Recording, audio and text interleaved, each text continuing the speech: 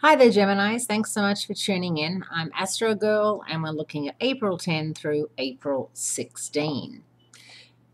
The celestial weather shifts again this week with a chaotic Libra full moon, a positive change of direction for Venus, and a harmonious Easter Sunday. The bright light of the Libra full moon early on Tuesday, April 11, signals a time of completion in the lunar month. The next 2 weeks are the best times in April to bring things to a natural conclusion, wind down projects, and end negative habits, smoking or drinking.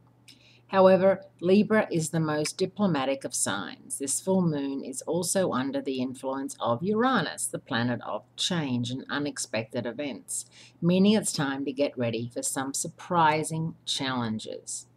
The need for change and progressive action is emphasized again early on Friday, April 14, when the Sun and Uranus meet up for their once-a-year merger.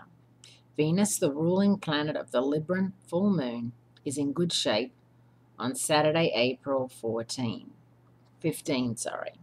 when it stations and meets up for its once-a-year merger and ending its retrograde period.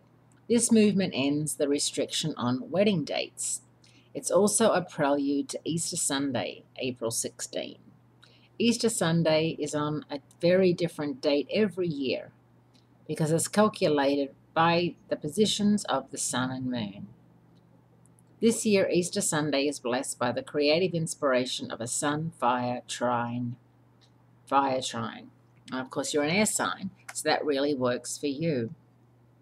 So you've got wonderful aspects in Librans and Aries, and making friends, maybe rehashing old friendships is a good idea, keeping in mind that Saturn in Sagittarius is out of phase. That's your relationship zone, so not all of your friendships will be easily rebuilt, but the ones that are, you should rebuild them. Thanks so much for tuning in, and I'll speak to you again soon.